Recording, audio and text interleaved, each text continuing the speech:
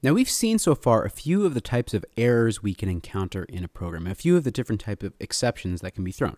We saw it when we were doing file input and output, when we saw I/O exceptions. We saw when we were doing, when we were working with objects and references to those objects, that we could get null pointer exceptions. Today we're going to talk about what happens if the user enters a number in an invalid format. So as an example, that might look like the user typing in 12R8 rather than 1258 by accident. We want to catch this error and do something about it. So clearly, whoever's implementing input methods has to detect and do something about number format errors, right? Like the ones we just saw. And the scanner methods nextInt and nextDouble, they do that. So when format errors are found, these methods, they throw an exception that halts the program. And that bad format is detected, but it's before the client code can actually react to the error. So at that point, it's too late. The program is halted. This may be okay during testing and debugging, but crashing with some weird error message is not really what we want a program to do if we're releasing it to the general public to use. Now, fortunately, there's a way for us to detect these kinds of exceptions and actually respond under the program's control so that the exception doesn't halt the program, so that it doesn't crash the program completely. What we do is we embed the call to any input method in a try-catch statement. Now, it sounds reasonable from the name, but there are two parts to a try-catch statement. There's a try and a catch. This is a sort of simplified version of that statement. We see we have the try, the statements inside the try. These are the things that might throw exceptions, and the catch statement. What are we specifically trying to catch, and what do we do if we catch an exception? Basic idea is this. We run everything that's happening in the try clause until one of them throws an exception. And if that happens, we essentially create an exception object that gets sent immediately to the catch clause. Then the code that's inside the catch clause gets run. Now, on the other hand, if we run through all the code in the try statement, but there are no exceptions thrown, then we skip the whole catch clause. We don't even go into it. There's actually tons of different kinds of specific exceptions, but this one that we have right here with exception E in the catch clause, that actually catches all of them. That handles all of them with no problem. At some point later, we'll go into a little bit more detail about specific exceptions and how we can deal with those.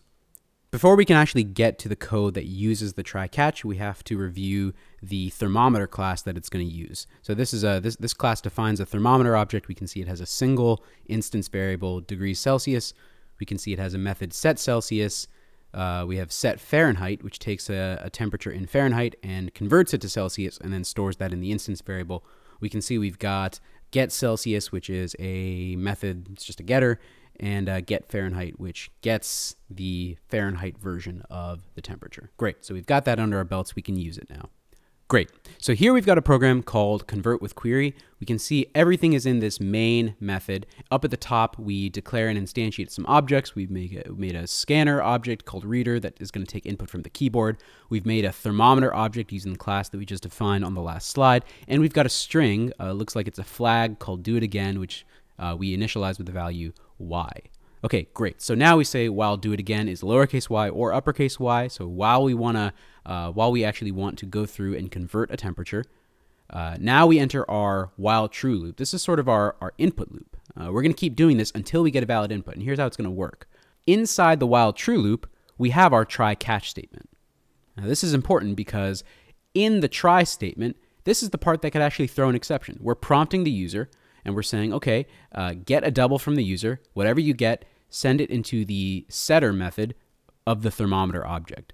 So if we are able to get a valid double variable, so if we're able to get a valid double value, then this statement will run without throwing any kind of exception, any number format exception or anything like that, and we'll get to the break statement. That break will take us out of this while true loop, and we'll end up here at this line saying, okay, the equivalent in Celsius is this, and we ask the user if they want to do it again, get their answer, store it in do it again, and check that once more to see if we want to go through it all one more time.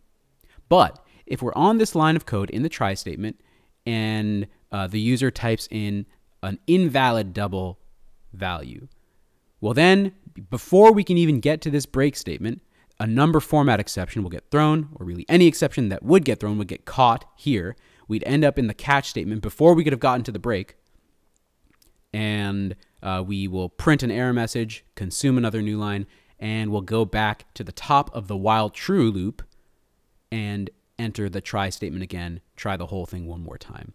That essentially goes on until we get a valid input from the user. Key things are, if the input is invalid, we're going to head to the catch. Otherwise, we'll break out. If you wanted to, in the catch, right, the catch gets this exception object called E. In our case here, the type of exception that would be thrown would be a number format exception. So what we could do is we could actually say print exception and then E.toString. And if we send this exception object to string form and print it out, often we can get some kind of meaningful message showing us what exception it was. That's it for today. We're going to get more practice with this in the future. The key things to take away from today are what happens when the user is prompted for an int but types in something foolish and wrong. How can we use try-catch statements to handle that? And make sure that you can write a try-catch statement to loop until the user enters some kind of a well-formed double value, just like we saw today.